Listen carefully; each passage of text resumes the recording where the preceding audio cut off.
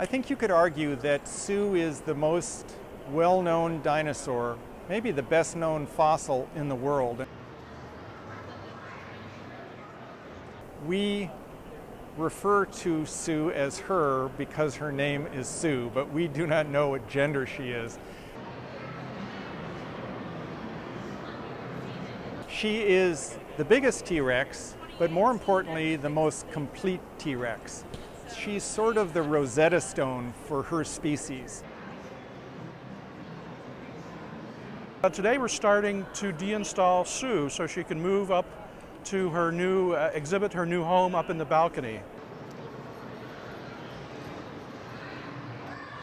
She's 40 feet long, she's about 12 feet tall.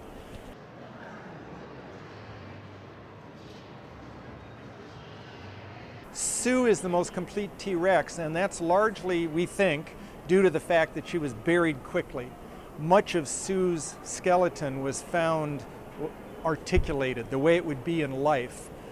So we think that she died not too far from a river, maybe during the spring floods, and her carcass was buried quickly by the spring flooding, which is a natural event, and that's why she's so complete.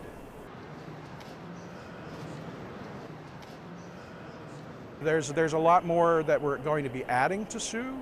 Like there are bones in her rib cage that were not installed originally, that we now have the science to install properly.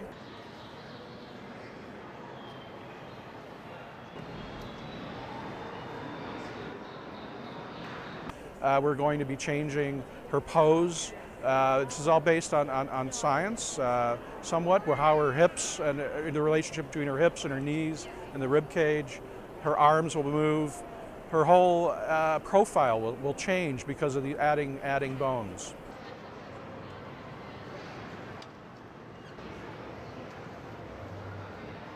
The feet are coming off so that the landform can be taken off, which gives us access to getting the gantries and the big structures closer to the main line of the body, which makes it easier to deal with the rest of the skeleton.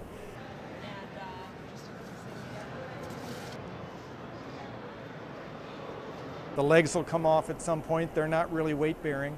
And then what we're left with is this big mass of hip bones, which is about 1,000 pounds, and that's the last thing that'll come down.